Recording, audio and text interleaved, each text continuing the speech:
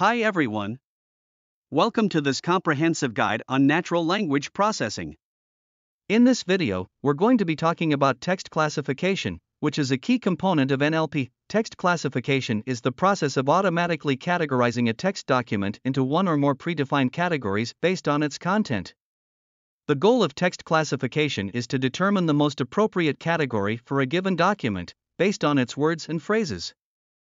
There are many real-world applications of text classification, including sentiment analysis, spam filtering, news categorization, and customer feedback analysis. There are several tools and algorithms that can be used for text classification. Some of the most commonly used tools include naive Bayes, a probabilistic algorithm that uses Bayes' theorem to calculate the probability of a document belonging to each category. Support vector machines, SVMs, a linear model that uses a hyperplane to separate data into categories. Decision trees, a tree-based model that uses a series of decision rules to classify documents. Artificial neural networks, ANNs, a machine learning model that is inspired by the structure and function of the human brain. Convolutional neural networks, CNNs, a type of ANN that is specifically designed for image and text classification. Let's take a look at an example of text classification in action. Imagine that you're building a sentiment analysis model for movie reviews. The goal of the model is to classify each review as positive, neutral, or negative based on its content. You would first need to collect a large data set of movie reviews and manually label each review as positive, neutral, or negative. This is known as supervised learning, as the model is learning from labeled data.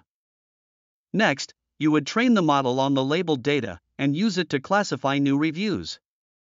For example, consider the following review: "The movie was fantastic. I highly recommend it to everyone."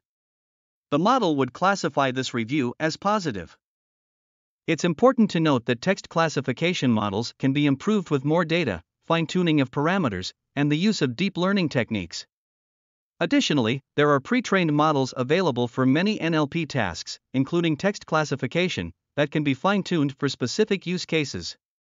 This can save a lot of time and resources compared to building a model from scratch. One such pre-trained model is BERT, bidirectional encoder representations from transformers, which is a deep learning model that has achieved state-of-the-art results on a wide range of NLP tasks, including text classification. BERT uses a unique architecture that processes input text from both the left and right, allowing it to capture context in a way that was not possible before. In recent years, there has been a growing interest in fine-tuning BERT for text classification tasks.